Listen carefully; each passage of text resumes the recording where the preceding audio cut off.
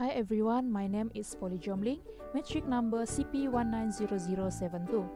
I'm a construction technology management student at University Tun Hussein on Malaysia. Today, I would like to talk about the incident that I had choose from my assessment, which is sinking of Kansai International Airport.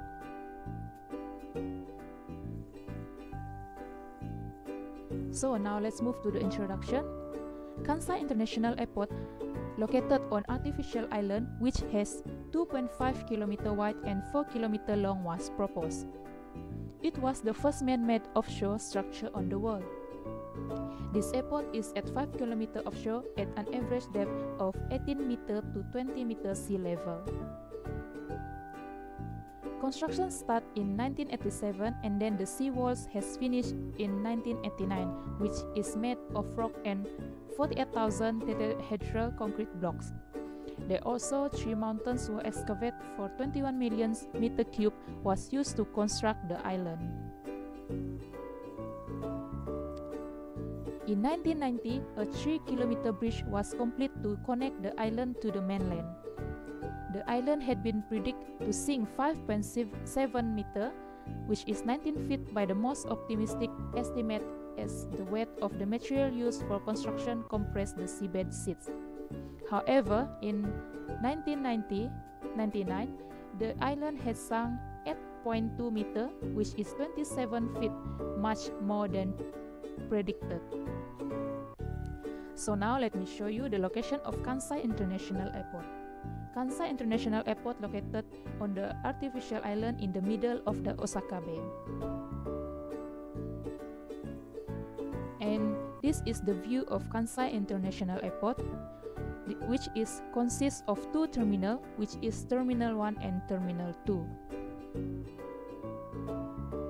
So now, let's move to the factor, an effect due to the sinking of Kansai International Airport.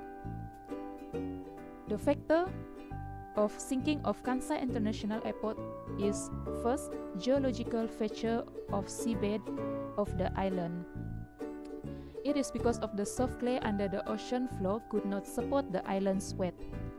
Second is prone to earthquake and typhoon. Okay, now let's talk about the effect. First effect of sinking of Kansai International Airport is first, the continuous sinking. Airport was sinking faster than expected, and it also reportedly sank 10 meters after 3 years. This was faster than initial expected rate. Second is airplane landing. The sponge soft clay of seabed deformed the runway.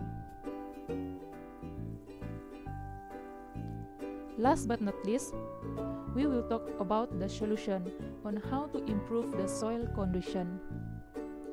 First is, adjustable columns were designed to support the terminal building to compensate the sinking of island, extended by inserting thick metal plates at their bases. Second is, different types and size of coarse rock and gravel are used by the engineers to help in resisting liquefaction during earthquake. They construct high seawall to help battle typhoon and big wave. And lastly is, hydraulic jacks are installed in the column to support the terminal building. That's all from me. Thank you.